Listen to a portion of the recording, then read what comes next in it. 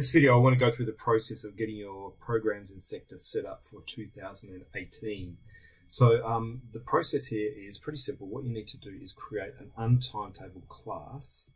And you can see when I'm in Seqta here, as long as I've got un-timetabled classes selected at the bottom of the page here, you've got this plus sign here. So if I select that plus sign,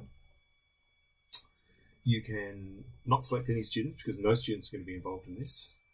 You will put the subject in. So let's say the subject that I'm looking to do is modern history. So we'll just start typing in the words. So this is the class that I want to do. So modern history ATAR, it's a year 11 course. The timetable period will be this timetable period. So in this case, 2017 semester 2 senior school. The staff member I'll leave as me. The number, you could put 2018 in there or whatever you like, just so that you can identify it, and then just click on save. So what that does is creates this un-timetabled class here sitting at the bottom. I can go back and edit any part of that if I want to. Now what I'm going to do is I'm going to attach, by loading the list of programs, I'm going to attach that class. So here's the program I'm looking for. I've just searched for modern history, and this is the program that's attached to the current class, the 2017 class. And what I'm going to do is copy that class across to the new un-timetabled class that I've just created. So here it is here.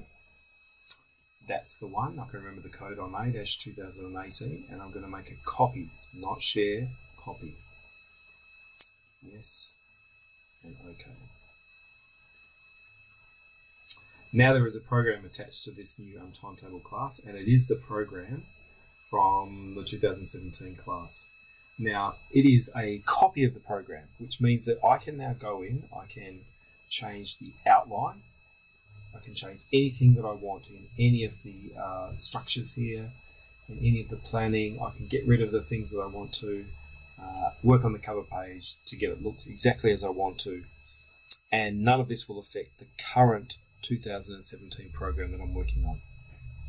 The benefit of this is, of course, that you're not interfering with the current program, and when we come to 2018, when you get a new class, you would go in and you would look for this class, this program here that I've worked on.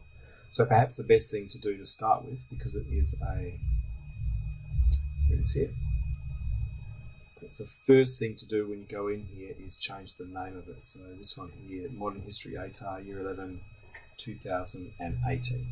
Then you know clearly when you look at this one here, you'll know exactly which one it is you're attaching to the new class in 2018, which we'll go through. So that's just a method that you can go through to get ready for 2018 with your Seqta courses.